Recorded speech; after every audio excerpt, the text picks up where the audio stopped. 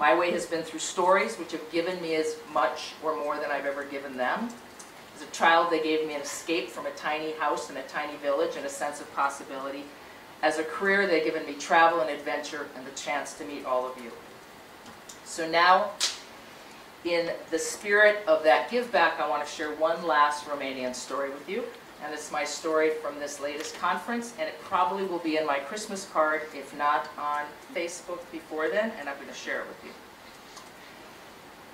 You meet people in passing at workshops and conferences. They reach out afterwards through email and social media, and you sometimes reach back. They remember you if you have the chance to return, and they rush up to welcome you, and sometimes you remember them. You're always grateful for the moment and glad to see them again, but the contact is inevitably fleeting, and you move on to the next thing and the next because your life is like that. But some of them somehow stick, not always in the moment, but over time. You're never sure why or how. Their persistence, which is somehow generous and not pesky, and which you try to practice and teach. An intriguing question they pose, which you try to practice and teach. Some connection you simply can't explain, which you try to understand and trust and don't always get right. I probably first met Christina Balin in passing at the inaugural Power of Story conference in Bucharest 4 years ago. Each year since, she has been in the audience, attentive and smiling, but not demanding. She's more like a warm constant I've grown to appreciate.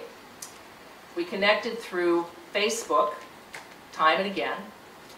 I can't remember how or why. And this year when I saw her in her usual place, 5th or 6th row up, a little to the left of center, I was calmed. I walked up the auditorium steps and I gave her a big hi and hug.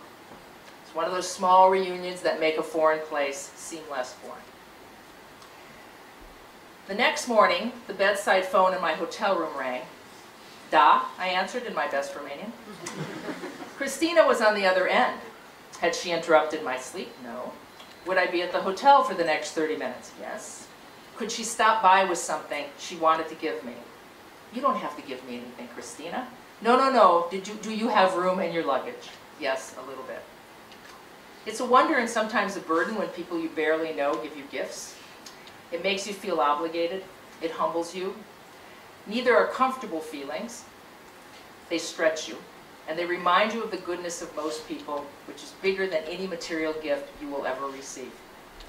20 minutes later, after a mad dash to brush my teeth and my hair and throw on some hard-traveled blue jeans, I met Christina in the hotel lobby. She handed me a large gift bag, not an inexpensive thing itself in this world.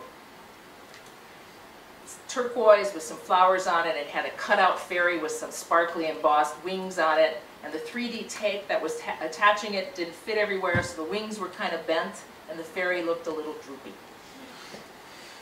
In my very snooty Western mind, it looked very Eastern European. Open it, Christina said. I hope it's okay. I reached inside. There was no extra wrapping, no tissue, just the warm comfort of cotton. I pulled out a deep navy blue sweater, hand knit, in perfect cables and scallops. Bead at the neck, broad in the shoulders, cropped at the waist, elbow-length sleeves, and 6 small but sturdy silver buttons down the front.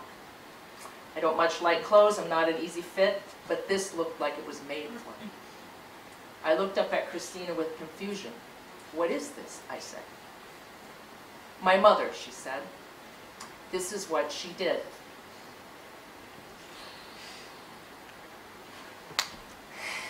Now she has Alzheimer's and she doesn't remember how to do it. And then Christina continued. And I remember you always wear dark colors, and I hope this is okay.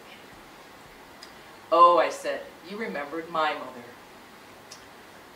I've told stories about her over the years, as I mentioned to you, where Christina listened to me every year and told about how, in the telling of those stories, I learned so many things. I've told about the lessons I learned from writing my mother's obituary and having old family friends come up after and tell me stories about my parents I never knew myself.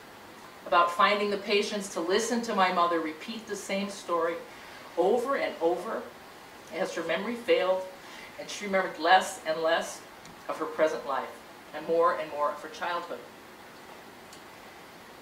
of the patience that you learn to be present and listen and try to be open to what the world teaches you.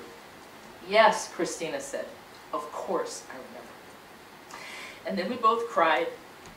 And now we have those moments. We have mothers.